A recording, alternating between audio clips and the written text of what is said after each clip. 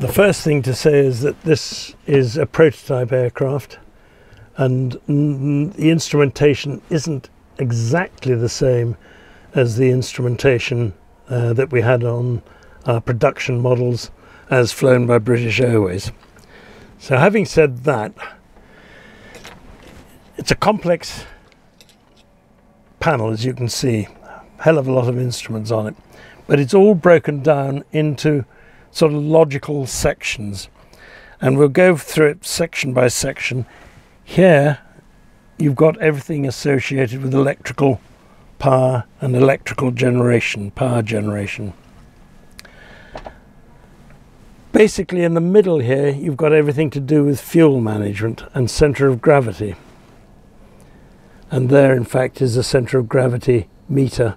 We had a rather bigger meter in our aeroplanes, rather more visible. This is a rather a stealth version of a CFG meter, and that meter, by the way, would show the actual position of the centre of gravity, and then you'd also have two little indices on each side of it showing the forward and aft limits of centre of gravity for any stage of the flight throughout the whole speed range. So that was all fuel and fuel management. And then over on this side here is basically the top section is all to do with air conditioning and pressurization and stuff like that. And then you get down into engine instruments down here.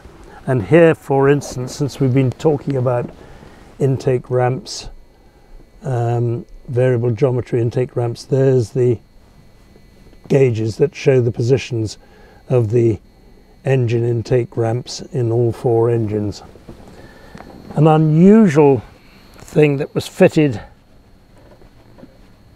to Concorde, and I don't think, no, this airplane doesn't have it.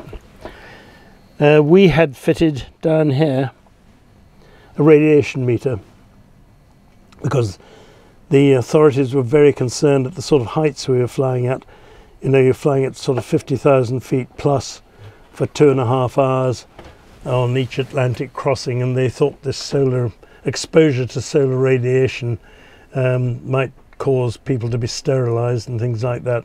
So there was a lot of concern about this, and there was a drill. In fact, this meter had 3 zones on it. Had a green zone, amber zone and a red zone. If it ever got into the red zone, you immediately had to descend to thicker air in order to get out of the solar radiation.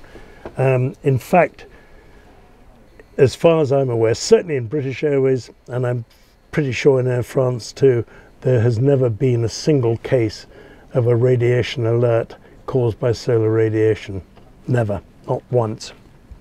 So that was a concern that was a justified concern, but it proved to be a non-event. The only time I've ever had the radiation meter go off, funnily enough, was at 6,000 feet on my way into Heathrow, and we were just south of Aldermaston. So I think it must have been a leaky day in Aldermaston.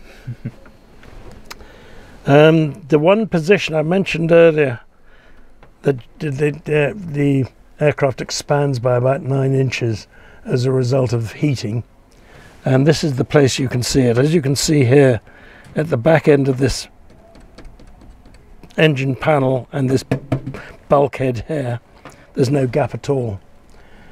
When the airplane was flying at Mach 2 and it all cooked up and heated and expanded, there was a gap about that wide.